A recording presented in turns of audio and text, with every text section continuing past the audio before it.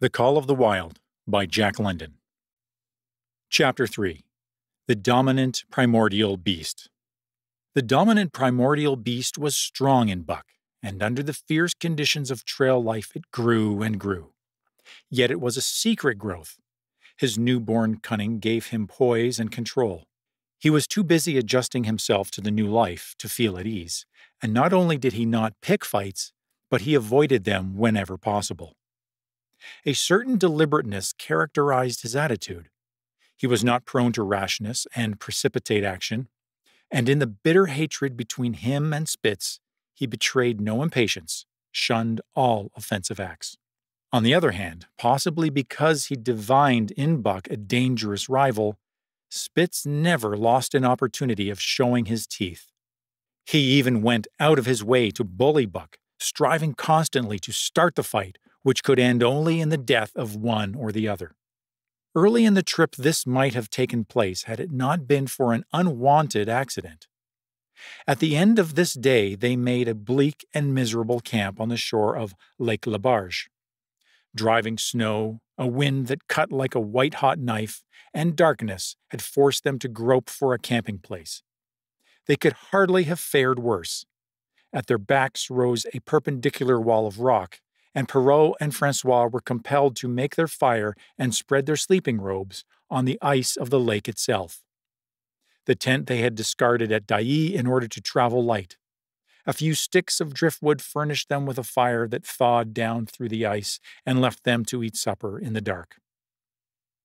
Close in under the sheltering rock, Buck made his nest. So snug and warm was it that he was loath to leave it when Francois distributed the fish which he had first thawed over the fire. But when Buck finished his ration and returned, he found his nest occupied. A warning snarl told him that the trespasser was Spitz. Till now, Buck had avoided trouble with his enemy, but this was too much. The beast in him roared. He sprang upon Spitz with a fury which surprised them both, and Spitz particularly, for his whole experience with Buck had gone to teach him that his rival was an unusually timid dog, who managed to hold his own only because of his great weight and size. Francois was surprised too, when they shot out in a tangle from the disrupted nest, and he divined the cause of the trouble. "Ah!" he cried to Buck. "Give it to him, by gar! Give it to him, the dirty thief!" Spitz was equally willing. He was crying with sheer rage and eagerness as he circled back and forth for a chance to spring in. Buck was no less eager and no less cautious, and he likewise circled back and forth for the advantage. But it was then that the unexpected happened. The thing which projected their struggle for supremacy far into the future, past many a weary mile of trail and toil. An oath from Perrault, the resounding impact of a club upon a bony frame, and a shrill yelp of pain heralded the breaking forth of pandemonium. The camp was suddenly discovered to be alive with skulking, furry forms. Starving huskies, 4 or 5 score of them, who had scented the camp from some Indian village. They'd crept in while Buck and Spitz were fighting, and when the 2 men sprang among them with stout clubs, they showed their teeth and fought back. They were crazed by the smell of the food. Perrault found one with head buried in the grub box. His club landed heavily on the gaunt ribs, and the grub box was capsized on the ground. On the instant, a score of the famished brutes were scrambling for the bread and bacon.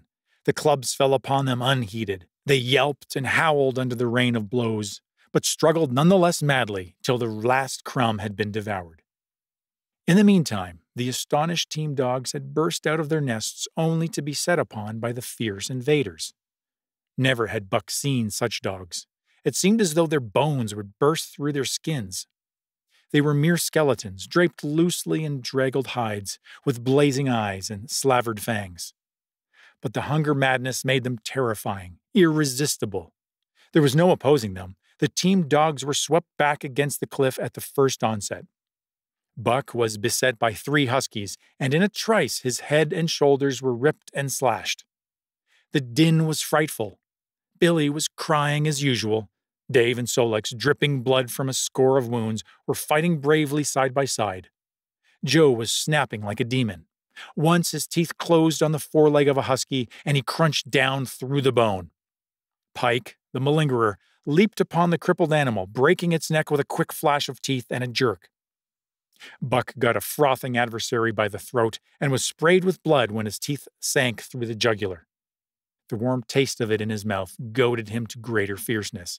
He flung himself upon another and at the same time felt teeth sink into his own throat. It was Spitz, treacherously attacking from the side. Perrault and Francois, having cleaned out their part of the camp, hurried to save their sled dogs. The wild wave of famished beasts rolled back before them, and Buck shook himself free. But it was only for a moment.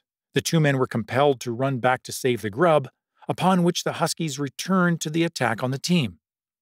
Billy, terrified into bravery, sprang through the savage circle and fled away over the ice. Pike and Dub followed on his heels, with the rest of the team behind. As Buck drew himself together to spring after them, out of the tail of his eye he saw Spitz rush upon him with the evident intention of overthrowing him. Once off his feet and under that mass of Huskies, there was no hope for him. But he braced himself to the shock of Spitz's charge, then joined the flight out on the lake.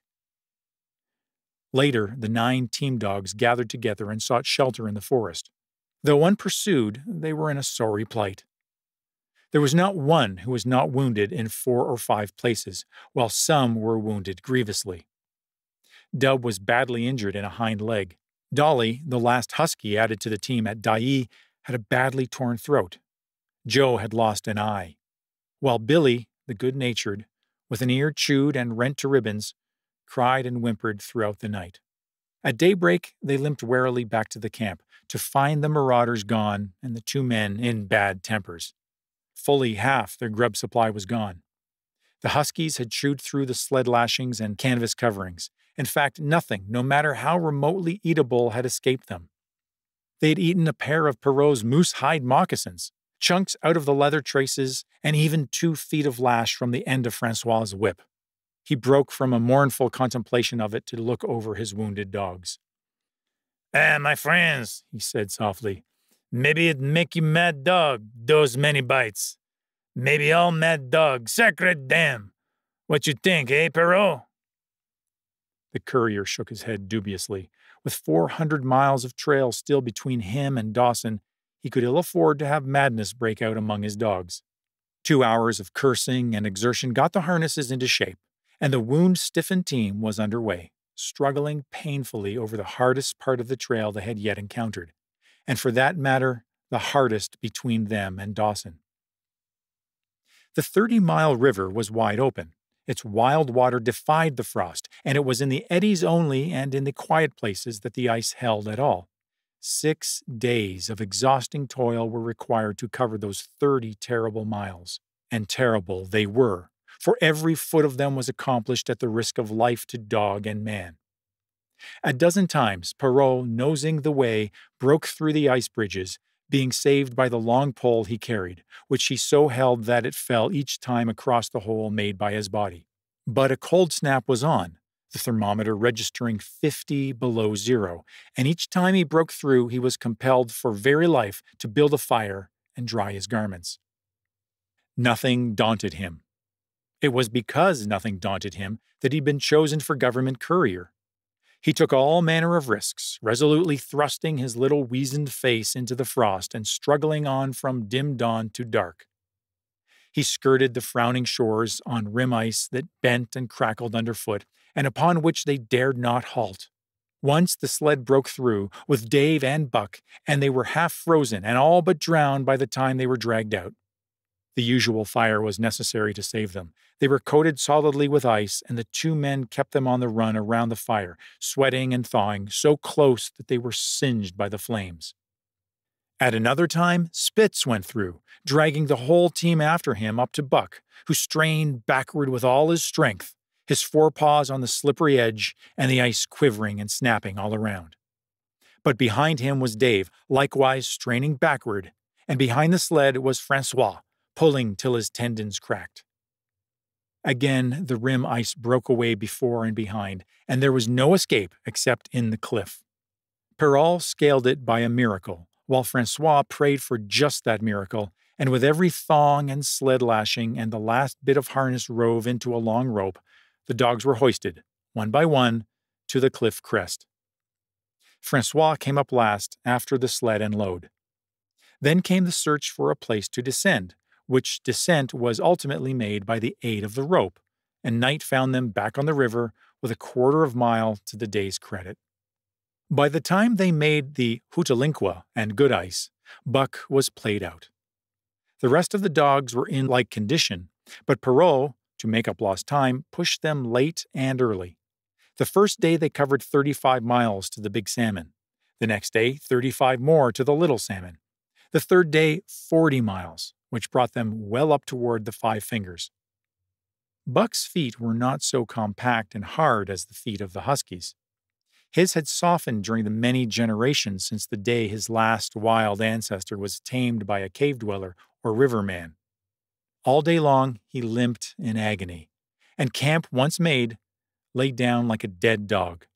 Hungry as he would not move to receive his ration of fish, which Francois had to bring to him. Also, the dog driver rubbed Buck's feet for half an hour each night after supper, and sacrificed the tops of his own moccasins to make 4 moccasins for Buck. This was a great relief, and Buck caused even the weazened face of Perrault to twist itself into a grin one morning when Francois forgot the moccasins and Buck lay on his back, his 4 feet waving appealingly in the air, and refused to budge without them. Later, his feet grew hard to the trail, and the worn-out footgear was thrown away. At the Pelly one morning, as they were harnessing up, Dolly, who had never been conspicuous for anything, went suddenly mad. She announced her condition by a long, heart-breaking wolf howl that sent every dog bristling with fear, then sprang straight for Buck. He'd never seen a dog go mad, nor did he have any reason to fear madness. Yet he knew that here was horror, and fled away from it in a panic. Straight away he raced, with Dolly, panting and frothing, one leap behind. Nor could she gain on him, so great was his terror, nor could he leave her, so great was her madness. He plunged through the wooded breast of the island, flew down to the lower end, crossed a back channel filled with rough ice to another island, gained a third island, curved back to the main river, and in desperation started to cross it. And all the time, though he did not look back, he could hear her snarling just one leap behind. Francois called to him a quarter of a mile away, and he doubled back, still one leap ahead, gasping painfully for air and putting all his faith in that Francois would save him. The dog driver held the axe poised in his hand, and as Buck shot past him, the axe crashed down upon Mad Dolly's head. Buck staggered over against the sled, exhausted, sobbing for breath, helpless. This was Spitz's opportunity. He sprang upon Buck, and twice his teeth sank into his unresisting foe and ripped and tore the flesh to the bone. Then Francois's lash descended, and Buck had the satisfaction of watching Spitz receive the worst whipping as yet administered to any of the team. "One devil, that Spitz," remarked Perrault. "Some damn day him kill that buck." "That buck 2 devils," was Francois's rejoinder. "All the tarn I watch that buck I know for sure. Listen, some damn fine day him get mad like hell, and then him chew that Spitz all up and spit him out on the snow. Sure, I know." From then on, it was war between them. Spitz, as lead dog and acknowledged master of the team, felt his supremacy threatened by the strange Southland dog. And strange Buck was to him, for of the many Southland dogs he had known, not one had shown up worthily in camp and on trail.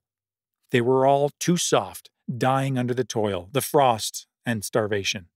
Buck was the exception. He alone endured and prospered, matching the husky in strength, savagery, and cunning. Then he was a masterful dog, and what made him dangerous was the fact that the club of the man in the red sweater had knocked all blind pluck and rashness out of his desire for mastery. He was preeminently cunning, and could bide his time with a patience that was nothing less than primitive. It was inevitable that the clash for leadership should come. Buck wanted it. He wanted it because it was his nature, because he'd been gripped tight by that nameless, incomprehensible pride of the trail and trace, that pride which holds dogs in the toil to the last gasp, which lures them to die joyfully in the harness and breaks their hearts if they are cut out of the harness. This was the pride of Dave as wheel dog, of Solix as he pulled with all his strength, the pride that laid hold of them at break of camp, transforming them from sour and sullen brutes into straining, eager, ambitious creatures, the pride that spurred them on all day and dropped them at pitch of camp at night, letting them fall back into gloomy unrest and uncontent. This was the pride that bore up Spitz and made him trash the sled dogs who blundered and shirked in the traces or hid away at harness up time in the morning. Likewise, it was this pride that made him fear Buck as a possible lead dog. And this was Buck's pride, too. He openly threatened the other's leadership. He came between him and the shirks he should have punished, and he did it deliberately. One night there was a heavy snowfall, and in the morning Pike, the malingerer, did not appear. He was securely hidden in his nest under a foot of snow.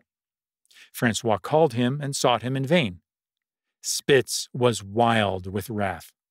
He raged through the camp, smelling and digging in every likely place, snarling so frightfully that Pike heard and shivered in his hiding place. But when he was at last unearthed, and Spitz flew at him to punish him, Buck flew with equal rage in between. So unexpected was it, and so shrewdly managed, that Spitz was hurled backward and off his feet. Pike, who'd been trembling abjectly, took heart at this open mutiny and sprang upon his overthrown leader. Buck, to whom fair play was a forgotten code, likewise sprang upon Spitz. But Francois, chuckling at the incident while unswerving in the administration of justice, brought his lash down upon Buck with all his might. This failed to drive Buck from his prostrate rival, and the butt of the whip was brought into play. Half stunned by the blow, Buck was knocked backward, and the lash laid upon him again and again, while Spitz soundly punished the many times offending Pike. In the days that followed, as Dawson grew closer and closer, Buck still continued to interfere between Spitz and the culprits, but he did it craftily, when Francois was not around. With the covert mutiny of Buck, a general insubordination sprang up and increased. Dave and Solix were unaffected, but the rest of the team went from bad to worse. Things no longer went right. There was continual bickering and jangling. Trouble was always afoot, and at the bottom of it was Buck. He kept Francois busy, for the dog driver was in constant apprehension of the life and death struggle between the two, which he knew must take place sooner or later.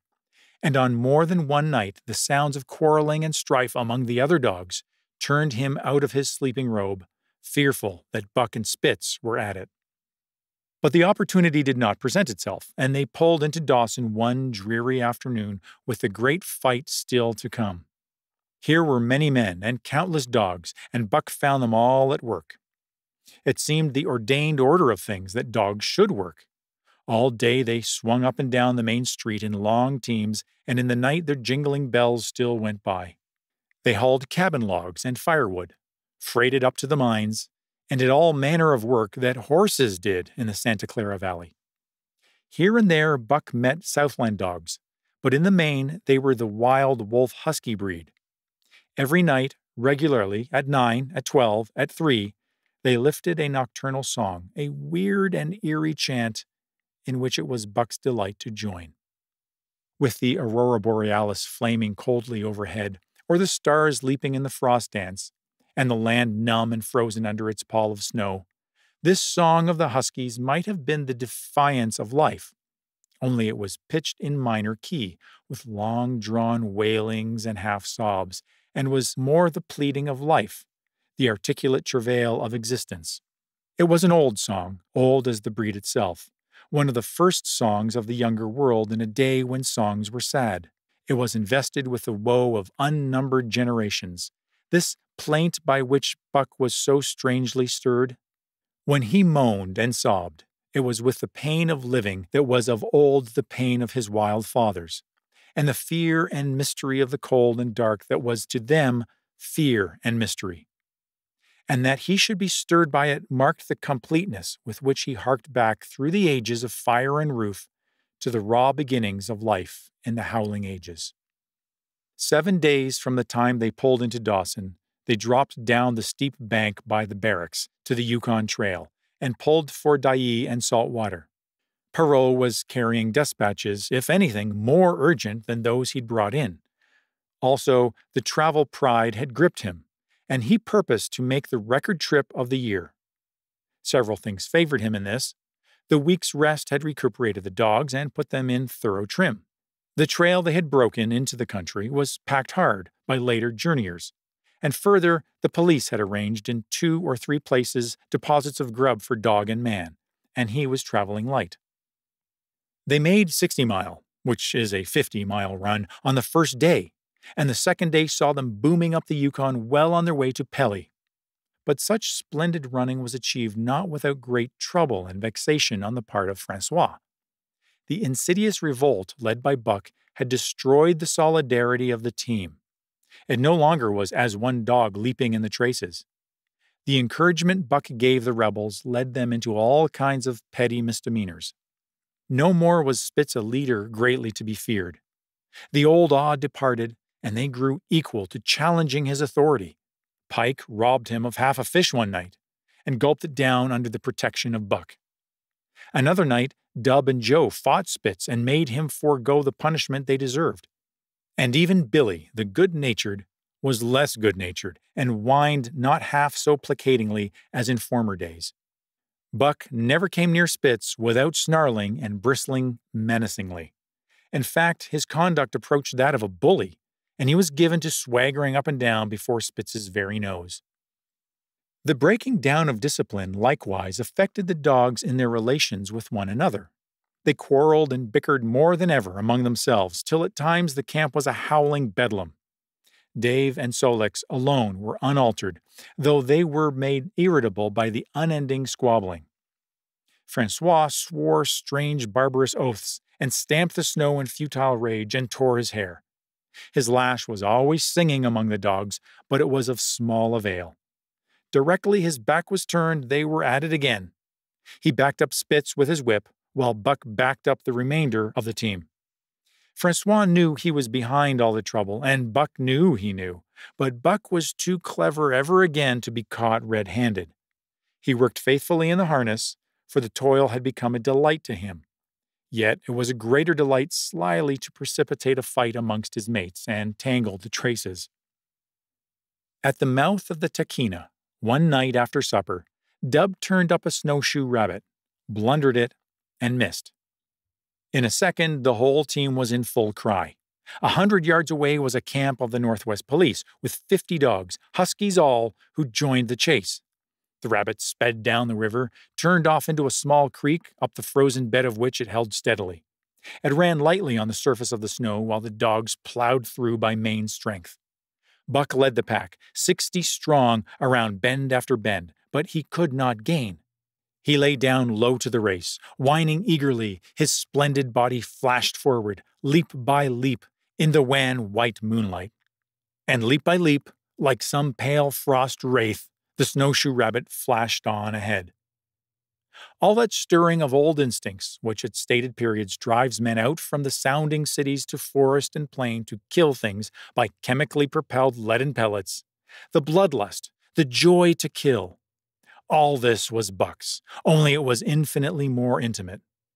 He was ranging at the head of the pack, running the wild thing down, the living meat, to kill with his own teeth and wash his muzzle to the eyes in warm blood. There is an ecstasy that marks the summit of life, and beyond which life cannot rise. And such is the paradox of living. This ecstasy comes when one is most alive, and it comes as a complete forgetfulness that one is alive. This ecstasy, this forgetfulness of living, comes to the artist, caught up and out of himself in a sheet of flame. It comes to the soldier, war-mad on a stricken field and refusing quarter. And it came to Buck, leading the pack, sounding the old wolf cry, straining after the food that was alive and that fled swiftly before him through the moonlight. He was sounding the deeps of his nature, and of the parts of his nature that were deeper than he, going back into the womb of time. He was mastered by the sheer surging of life, the tidal wave of being, the perfect joy of each separate muscle joint and sinew, in that it was everything that was not death, that it was aglow and rampant, expressing itself in movement, flying exultingly under the stars and over the face of dead matter that did not move. But Spitz, cold and calculating, even in his supreme moods, left the pack and cut across a narrow neck of land where the creek made a long bend around. Buck did not know of this, and as he rounded the bend, the frost wraith of a rabbit still flitting before him, he saw another and larger frost wraith leap from the overhanging bank into the immediate path of the rabbit. It was Spitz. The rabbit could not turn, and as the white teeth broke its back in midair, it shrieked as loudly as a stricken man may shriek. At sound of this, the cry of life plunging down from life's apex in the grip of death, the full pack at Buck's heels raised a hell's chorus of delight. Buck did not cry out. He did not check himself, but drove in upon Spitz, shoulder to shoulder, so hard that he missed the throat. They rolled over and over in the powdery snow. Spitz gained his feet almost as though he had not been overthrown, slashing Buck down the shoulder and leaping clear. Twice his teeth clipped together like the steel jaws of a trap as he backed away for better footing, with lean and lifting lips that whirled and snarled. In a flash, Buck knew it. The time had come. It was to the death. As they circled about, snarling, ears laid back, keenly watchful for the advantage, the scene came to Buck with a sense of familiarity. He seemed to remember it all. The white woods, and earth, and moonlight, and the thrill of battle. Over the whiteness and silence brooded a ghostly calm. There was not a faintest whisper of air, nothing moved, not a leaf quivered, the visible breaths of the dogs rising slowly and lingering in the frosty air. They'd made short work of the snowshoe rabbit, these dogs that were ill-tamed wolves, and they were now drawn up in an expectant circle. They, too, were silent, their eyes only gleaming, and their breaths drifting slowly upward. To Buck, it was nothing new or strange, this scene of old time. It was as though it had always been, the wonted way of things. Spitz was a practiced fighter. From Spitzbergen, through the Arctic, and across Canada and the Barrens, he'd held his own with all manner of dogs and achieved to mastery over them. Bitter rage was his, but never blind rage. In passion to rend and destroy, he never forgot that his enemy was in like passion to rend and destroy. He never rushed till he was prepared to receive a rush, never attacked till he had first defended that attack. In vain, Buck strove to sink his teeth in the neck of the big white dog. Wherever his fangs struck for the softer flesh, they were countered by the fangs of Spitz. Fang clashed fang, and lips were cut and bleeding, but Buck could not penetrate his enemy's guard. Then he wound up and enveloped Spitz in a whirlwind of rushes. Time and time again he tried for the snow-white throat where life bubbled near to the surface, and each time and every time Spitz slashed him and got away. Then Buck took to rushing, as though for the throat, when suddenly drawing back his head and curving in from the side, he would drive his shoulder at the shoulder of Spitz as a ram by which to overthrow him. But instead, Buck's shoulder was slashed down each time, and Spitz leaped lightly away. Spitz was untouched, while Buck was streaming with blood and panting hard. The fight was growing desperate, and all the while the silent and wolfish circle waited to finish off whichever dog went down. As Buck grew winded, Spitz took to rushing, and he kept staggering for footing. Once Buck went over, and the whole circle of 60 dogs started up, but he recovered himself almost in midair, and the circle sank down again and waited. But Buck possessed a quality that made for greatness: imagination. He fought by instinct, but he could fight by head as well. He rushed as though attempting the old shoulder trick, but at the last instant swept low to the snow and in. His teeth closed on Spitz's left foreleg. There was a crunch of breaking bone, and the white dog faced him on 3 legs. Thrice he tried to knock him over, then repeated the trick and broke the right foreleg. Despite the pain and helplessness, Spitz struggled madly to keep up. He saw the silent circle, with gleaming eyes, lolling tongues, and silvery breaths drifting upward, closing in upon him as he had seen similar circles close in upon beaten antagonists in the past. Only this time, he was the one who was beaten. There was no hope for him. Buck was inexorable. Mercy was a thing reserved for gentler climbs. He maneuvered for the final rush. The circle had tightened till he could feel the breaths of the huskies on his flanks. He could see them beyond Spitz and to either side, half crouching for the spring, their eyes fixed upon him. A pause seemed to fall. Every animal was motionless, as though turned to stone. Only Spitz quivered and bristled as he staggered back and forth, snarling with horrible menace, as though to frighten off impending death. Then Buck sprang in and out. But while he was in, shoulder had at last squarely met shoulder. The dark circle became a dot on the moon-flooded snow as Spitz disappeared from view. Buck stood and looked on, the successful champion, the dominant primordial beast who had made his kill and found it good.